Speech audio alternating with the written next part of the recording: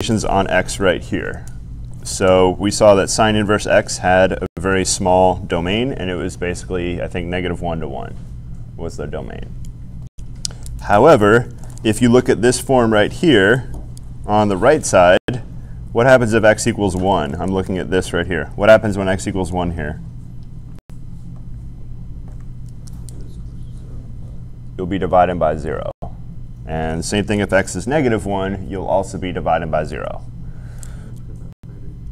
So that means somewhere around here, you need to also write way too big.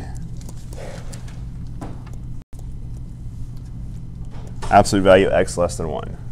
So not just less than or equal to 1, but less than 1.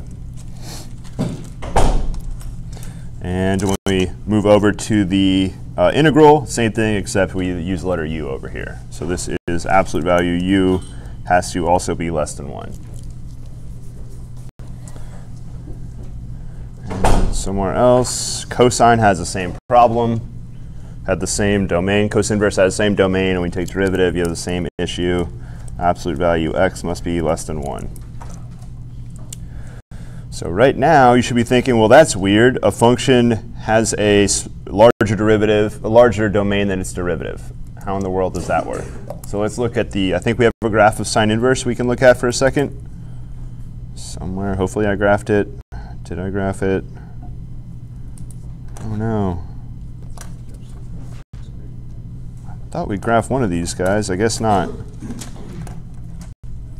OK, well, I'm going to invert the blue graph right here. So this will be y equals, this is a cos function. So I'll be graphing the inverse cosine. So we're going to swap x and y. So this is going to look like this.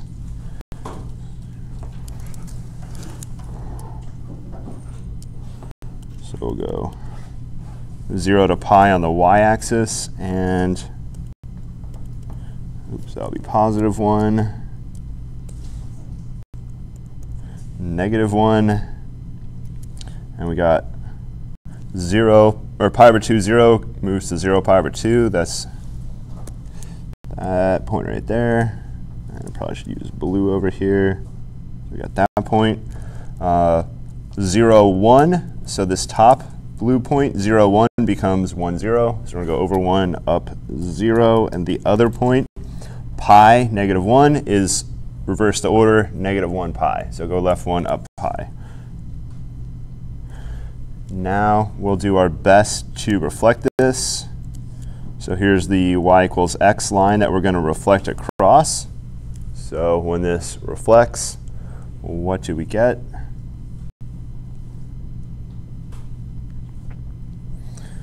Our curve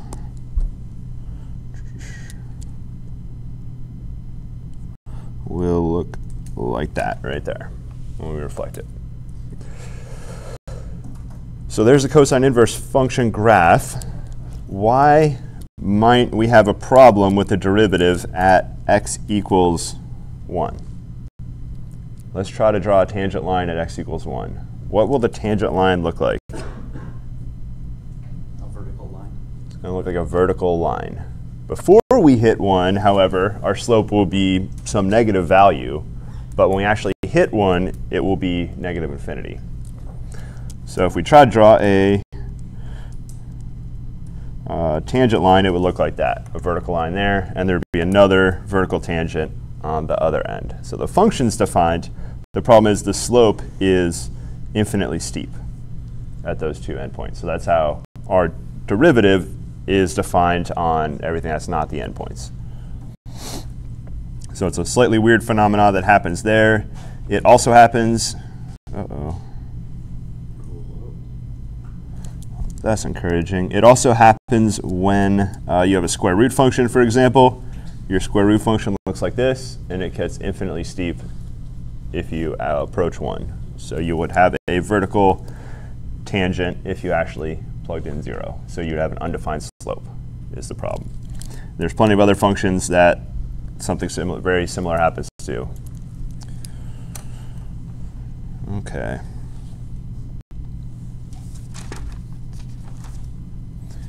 And if I inverted sine, something similar would happen. You see if I drew tangents on the regular sine, at the ends, I would have horizontal tangents. So when I took the inverse of this, those horizontal tangents would become vertical tangents.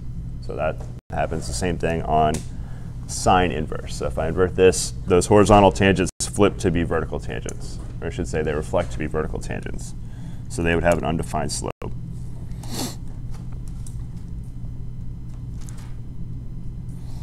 You don't have the same problem with tangent inverse, because if we look at the tangent inverse graph, you never have vertical tangent here. So no point has a vertical tangent. So every tangent here has a defined slope.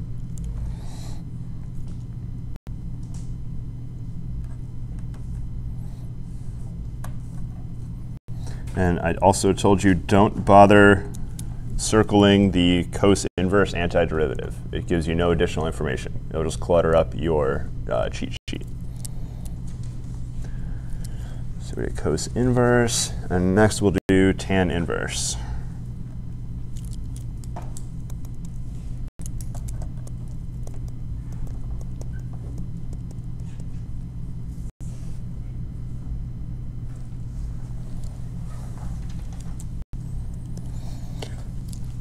So the same thing we did for sine inverse, we'll do for tangent inverse.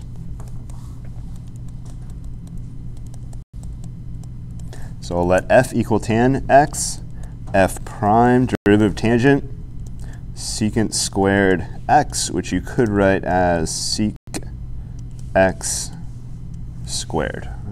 So I like to use the notation where the power is in a place that makes more sense visually. And of course, f inverse x is tan inverse x. All right, derivative of tangent inverse. It's the derivative of f inverse, which is 1 over f prime of f inverse of x. All right, into f prime, I'm going to do something a little strange that we do whenever we're going to compose functions and I don't want to mess up the way I write.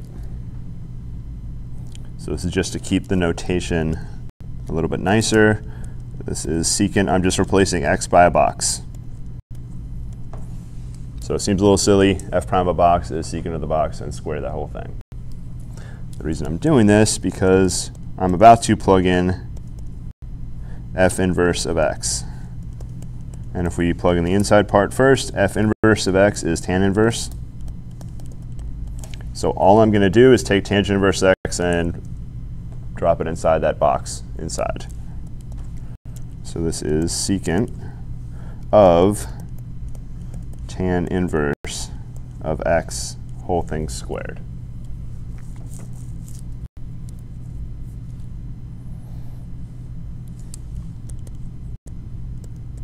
You can, of course, write it like this. However, I think that looks a little bit confusing because you're going to take the secant of tangent inverse first and then square that result. So if you write the square power in the middle, it looks like something a little different. So this is tricky notation. All right, sec tan inverse x. Oh, that looks like something we simplified back in pre-calculus class. So let's go ahead and simplify that right now.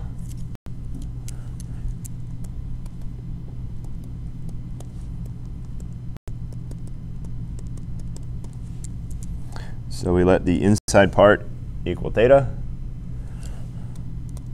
So let theta equal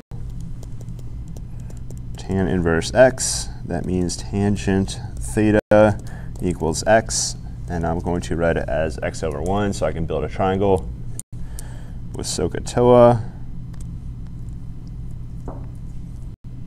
Ooh.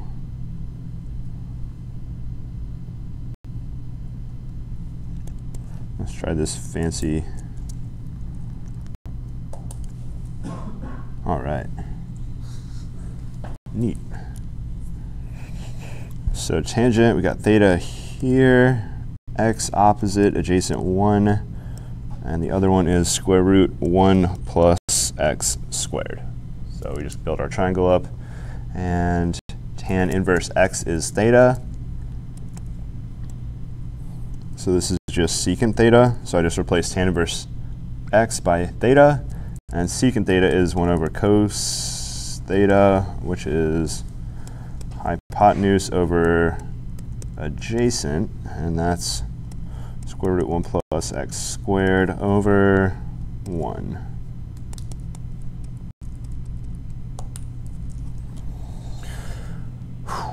All right, so that is secant of tangent inverse of x. So we just simplified that. That's a little review of pre-calculus 2 class, trigonometry.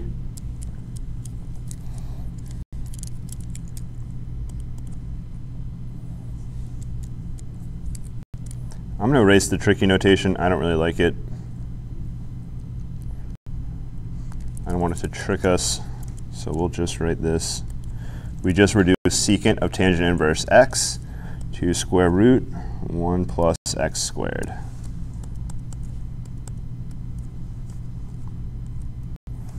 So it's going to be a square root of 1 plus x squared squared, and that cancels out to 1 plus x squared. Technically, it's absolute value 1 plus x squared. Why, in this case, do I not need absolute value?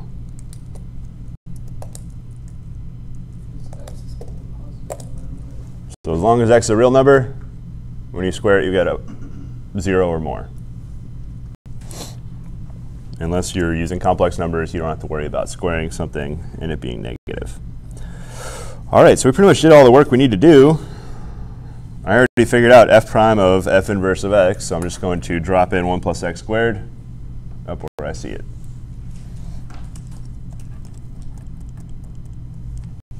So there's our tangent inverse derivative right there. So we'll write that down and put it in a box. All that work we did below, just let us write it down almost immediately.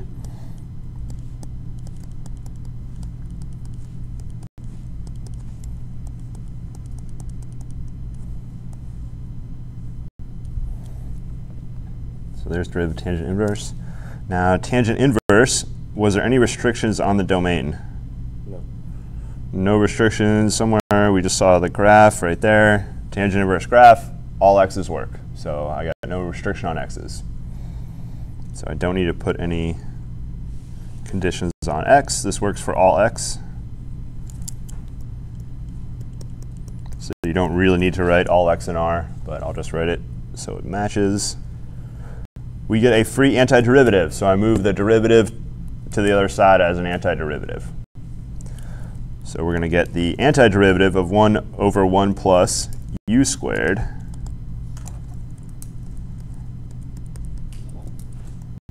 du equals the right side tangent inverse u plus constant. And this form is distinct from the last form. It's got no square root in it. So it looks very different than the other form that we saw.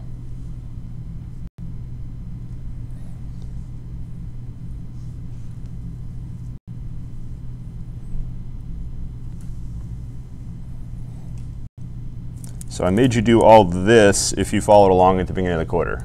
This is one of the things I told you to do for practice at home. And then I gave you a cosecant, which we'll do that in a minute.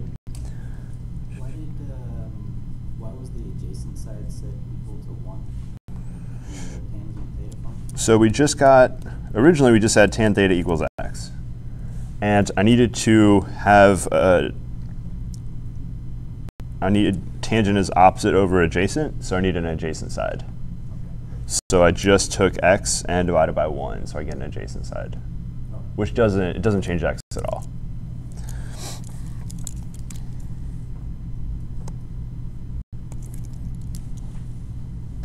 And we'll do, that was tangent, we'll do cotangent next.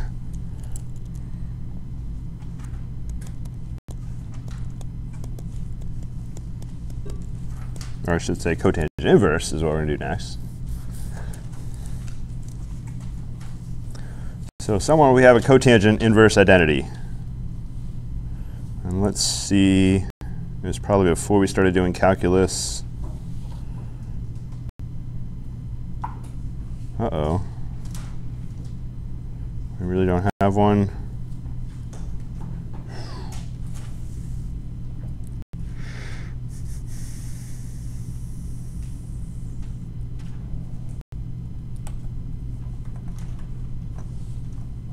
Did we skip that?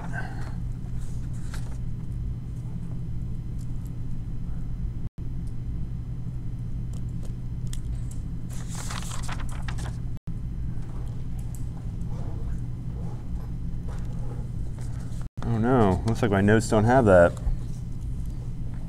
So we'll write it down, then prove it, then use it. Go that order.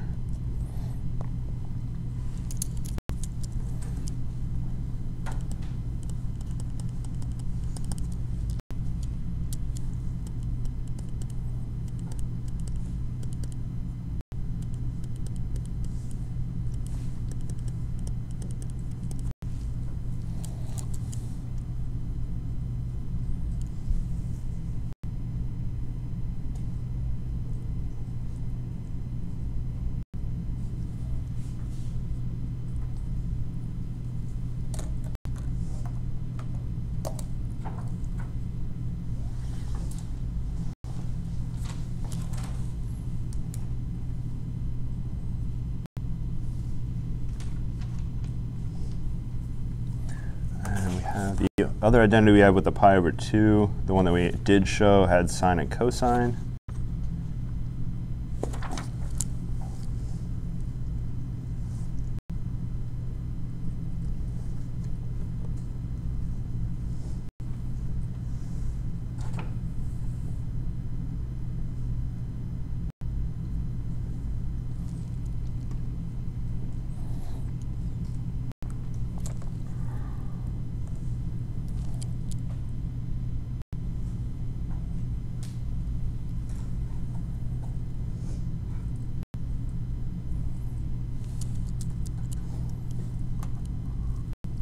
So let's see if we can rebuild a triangle that will show us this identity.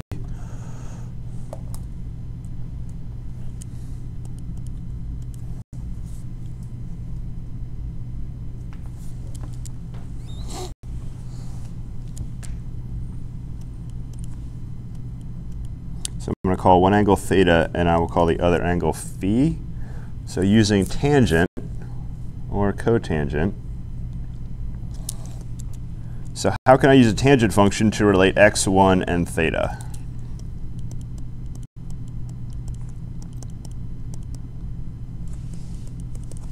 All right, who can relate x1 and theta with a tangent equation?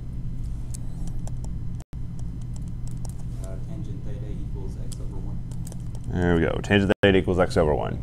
If I want cotangent, cotangent would be 1 over x. The reason I'm not going to go cotangent is because I don't want x over 1, I just want x. So I can just rewrite this tan theta equals x, no problem. And how do I solve for theta? So I go inverse tangent or arctan. So theta equals arctan or tan inverse x. All right, let's look at phi now. Oops. Well, we'll do tangent phi first and see why that's bad.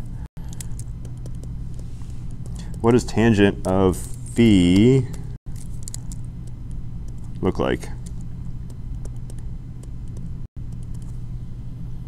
So we got phi is in the upper right corner. That'll be 1 over x, opposite over, you have to change your perspective. The opposite side is 1, the adjacent is x now, because we're in the upper right corner. Now I don't want 1 over x, I want regular x, so that's the cotangent's the reciprocal of that. So cotangent's just x over 1, or just x. And phi equals cotangent inverse x.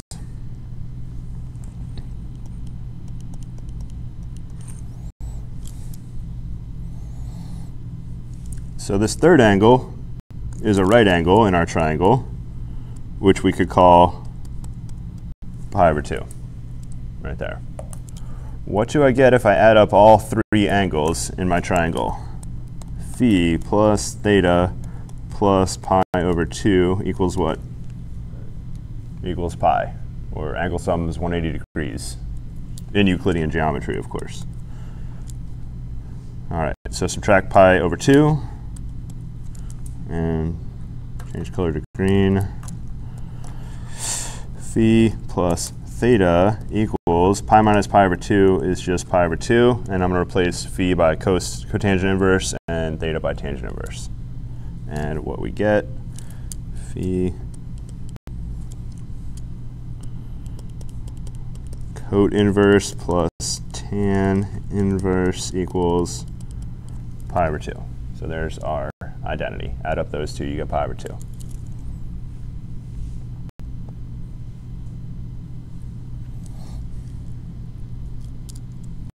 Now this works is not specific to this triangle. You might think, well, not every triangle has a base of 1. That's definitely true. Whatever the base of your triangle is, just scale it down to 1. And then whatever your original side was, if your side was 100, then I'll just make your triangle 100 times smaller. But the idea is your angles stay the same. So whatever if you had 100 down here, no problem. I'll just make a triangle 100 times smaller, and then whatever your original vertical side was will be 100 times smaller than that number. So I didn't choose 1 for any other reason other than it disappears when you divide by 1. Real quick, can you go I just needed the last portion of that. So we just proved our identity, so it'll make our finding derivative way faster, basically. I was just missing a portion of the pi over 2. Okay. So we got this identity. Now I'm going to use it. Oh, the identity, you just subtract tangent inverse the other side, obviously, but that's probably not worth writing down. So now we showed our identity is true. Derivative cotangent inverse, I'm going to swap out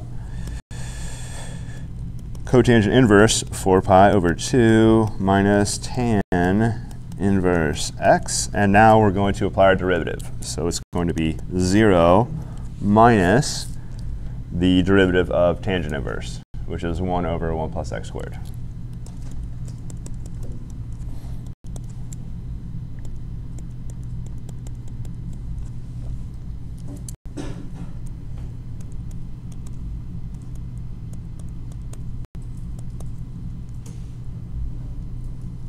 So there is our derivative that we just got.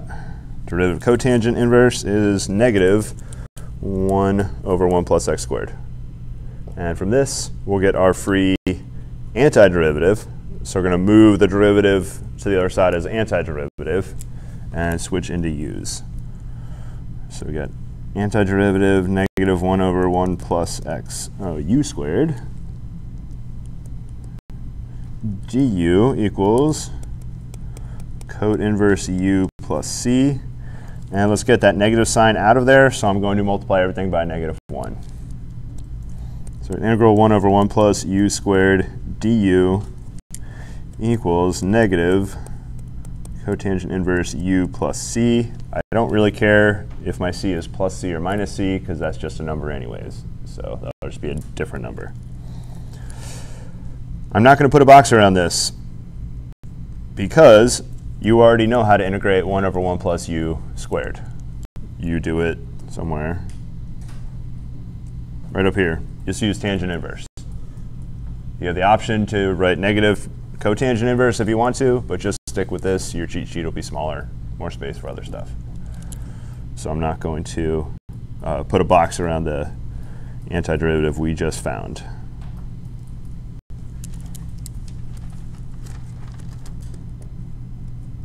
So these are redundant. So just use the tan inverse antiderivative, and you'll be OK here. All right, so that's cotangent inverse. And next, we'll do secant. I don't think we did secant and cosecant yet.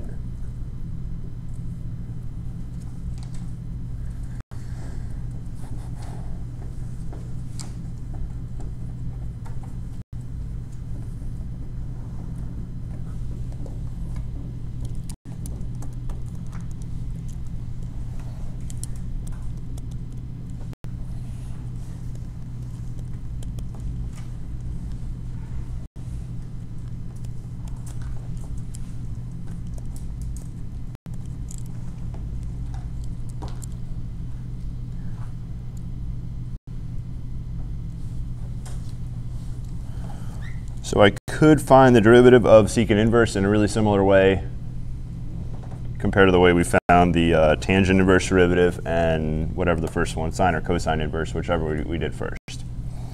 There's also another way to do secant inverse. So let's switch it up instead of doing this all the same way.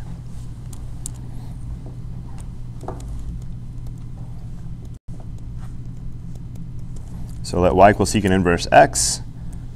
So flip the secant function to the other side as, or flip the secant inverse function to the other side as secant, which means secant y equals x. And now we're going to take a derivative of this. What is the x derivative of secant y? It's going to be a dy dx. We will have a dy dx from the chain rule, definitely. But what's the first part? What's the derivative of secant? Secant tangent. So derivative of secant is secant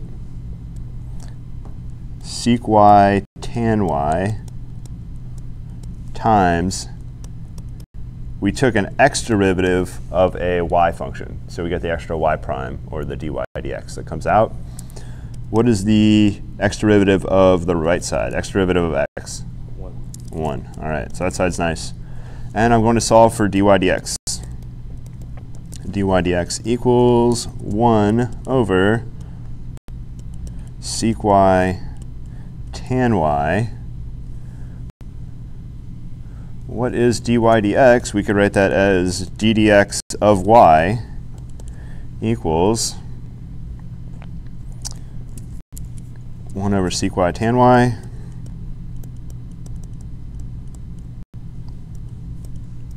Now y is something I just made up.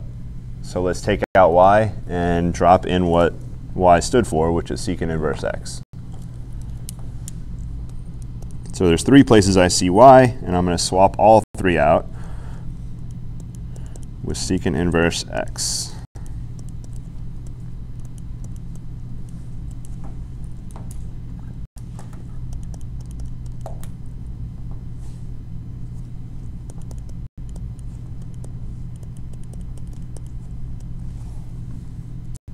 What is secant of secant inverse of x? The first part right here.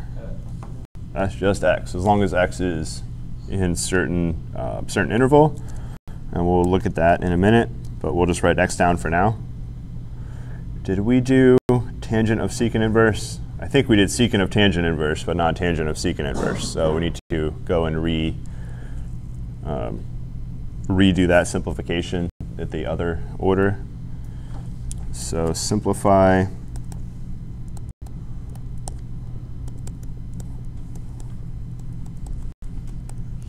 All right, test your trig skills and simplify tangent of secant inverse. And I'll give you 2 minutes to simplify that out. And if you forgot how to do this, maybe one of your neighbors knows, or you could flip back a page or 2 in your notes. We just did this.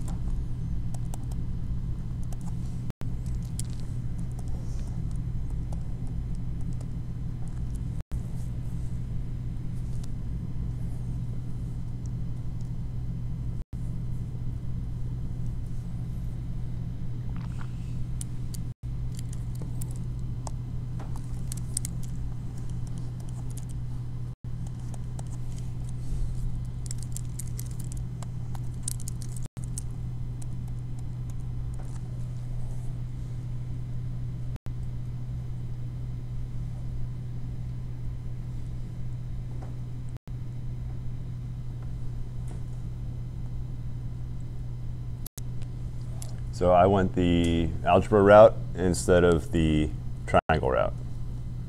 You can go either way. So any questions on x squared minus 1? If you went SOHCAHTOA, hopefully you got the same thing. Tangent can't be positive or negative, however. So now, all we did was figured out tangent of secant inverse, so I'm going to replace that by the square root x squared minus 1. You don't want to write plus minus like this. What does it look like if I put my plus minus? Looks like I'm adding, subtracting, not multiplying the positive or negative version. So we're going to write our, we'll write our plus minus out front. Make the whole thing positive or negative like that.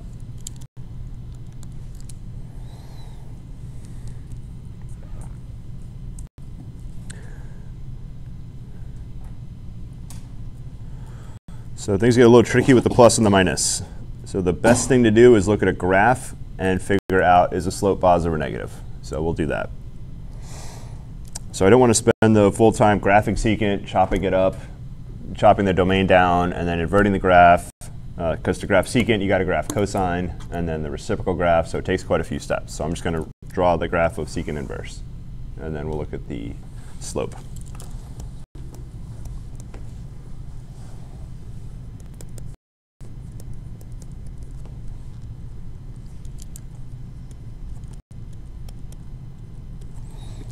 Now, really briefly, the original graph of secant looks something like this.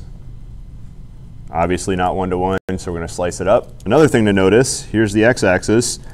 Your y has to be 1 or more, or -1 or less, which turns out to mean your x has to be 1 or more, or less than 1, less than -1. So the graph's going to look a little bit strange. There is your vertical asymptote turns to a horizontal asymptote. And, ooh, not there.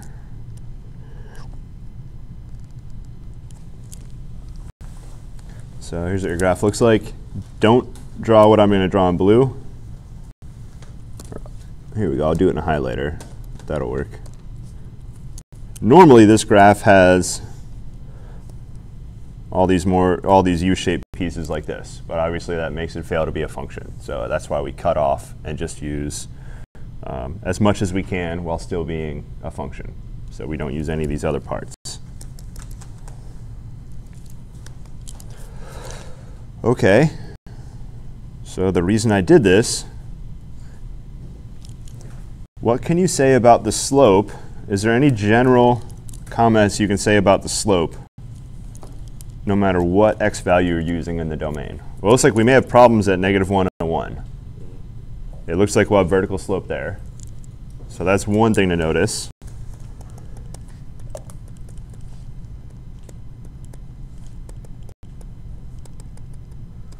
This slope is vertical, which means undefined. So we'll get a divide by 0 if we actually try to plug in -1 or 1. All right, so that means right away, absolute value of x, one way to write it, has to be greater than 1. So it's got to be bigger than +1 or less than -1.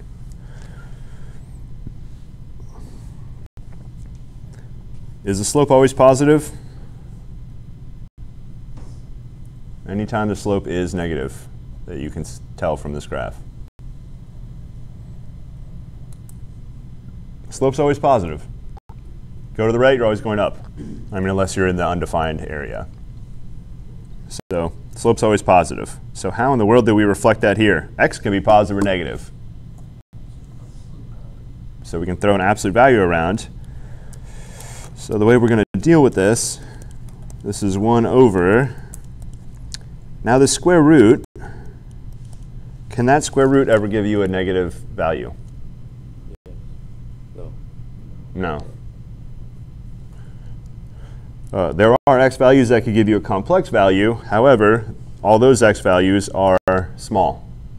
They're 1 and less, well, really less than 1. The good news is we already cut all those out. So all the small x values are gone. So we don't have to worry about the square root being 0 or negative because we've already thrown out all those x values right there. You can see them.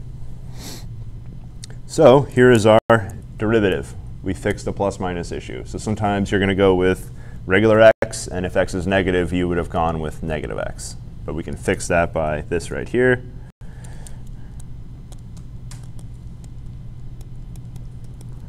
So there's our inverse derivative, or our secant inverse derivative, and we said absolute value of x had to be greater than 1 for this to work.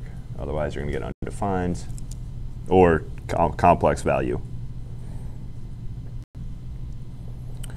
This looks different than our other derivatives do.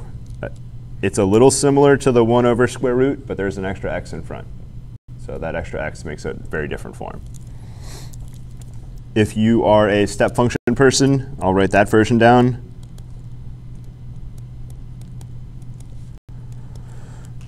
So written as a step function, it's either itself or negative itself. So when would I be using piece 1, the top piece here?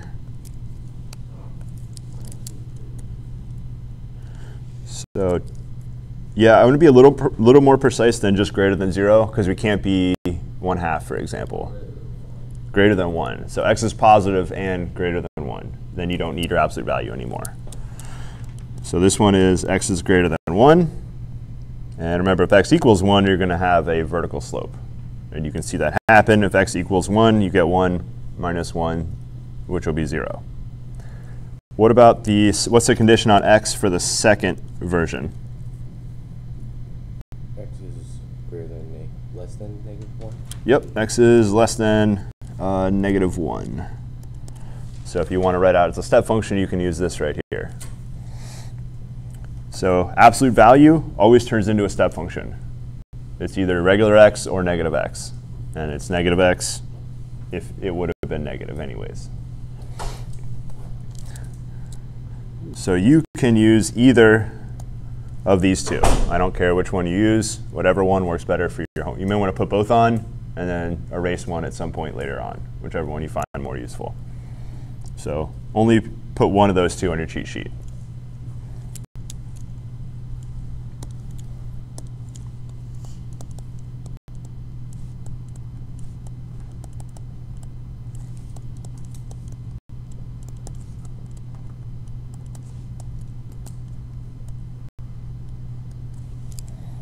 So top one involves less writing, but maybe more confusing.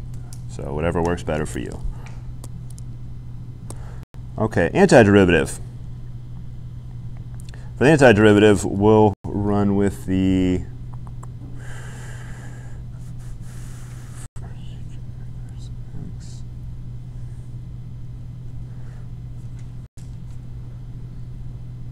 we'll go with a modified version of the first one. So move the derivative to the other side in the first one. So we have 1 over u square root u squared minus 1 du antiderivative.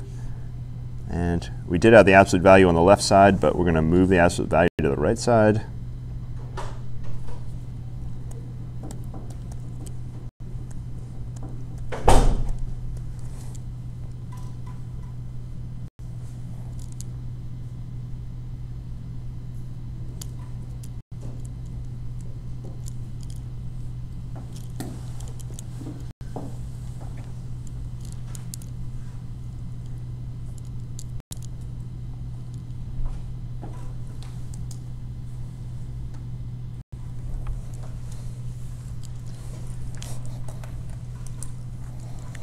And secant inverse is 1 over cosine. Well, no, it's not 1 over cosine inverse. Oh, it's very not true. Don't assume that. Secant inverse. Yeah, we don't have necessarily a nice way to relate secant inverse to cosine inverse.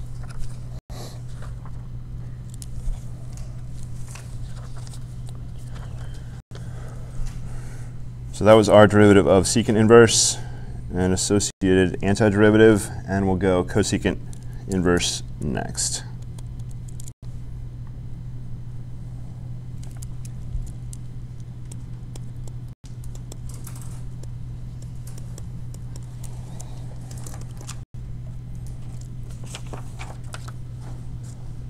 And we'll use the identity that we just derived.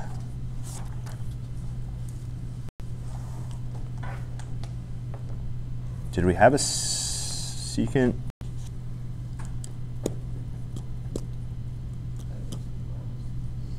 The only one that I see, or at least the only one I see after looking for a couple seconds, I see this one.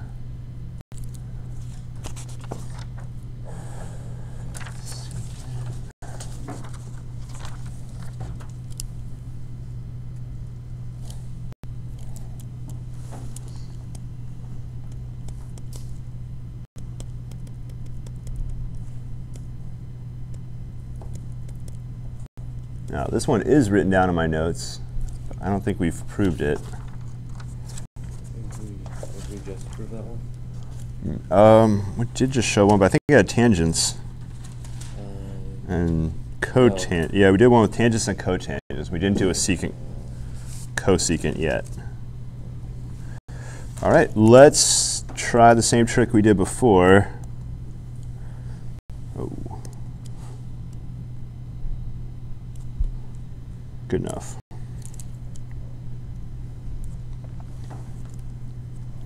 So secant and cosecant use the hypotenuse. So I'm going to say the hypotenuse is 1, and it probably doesn't matter which side I call x, so I'll just go that one, call that one x. So we're going to have a theta. I'll use the same names, theta and phi, right here.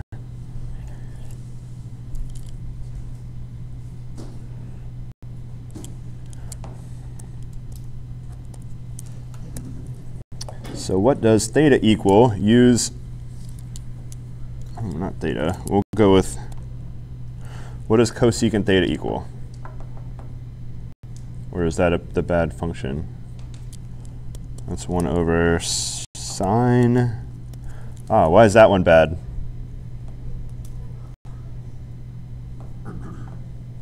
It would use the side I didn't put any label on right there. So let's not do cosecant, and let's do regular secant. So 1 over cosine, that is hypotenuse over adjacent. Hypotenuse is 1, adjacent is x. All right, so secant theta, 1 over x.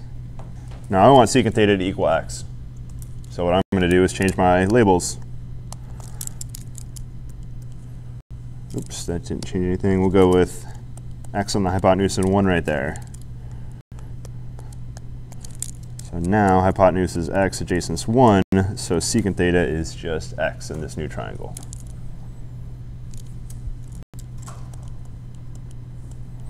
So hopefully this makes cosecant work out nicely. Cosecant of phi is 1 over sine phi, which is hypotenuse over opposite. Hypotenuse is still x, opposite of phi is 1.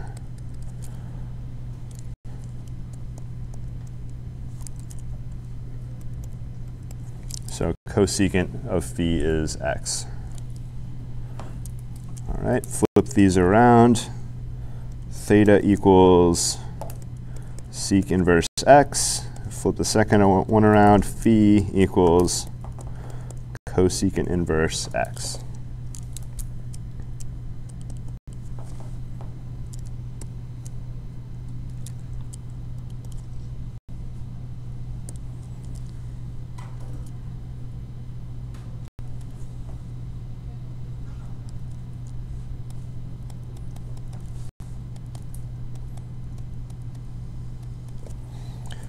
And now, let's just shortcut straight to the sum of these two angles is pi over 2, because I know the other one's already pi over 2. So they all add up to pi, so these two angles will be pi over 2 plus the other pi over 2.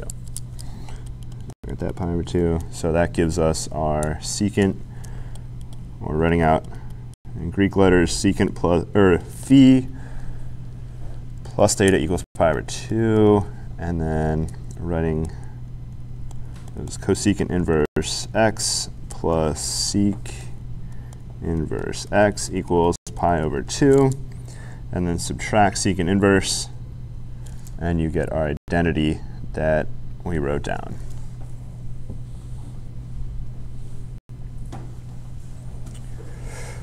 All right, using this identity, what's that? That identity. Never mind. X.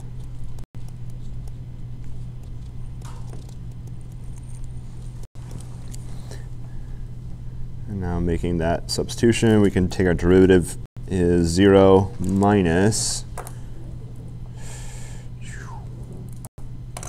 1 over absolute value x, square root x squared minus 1. X squared minus 1, yes.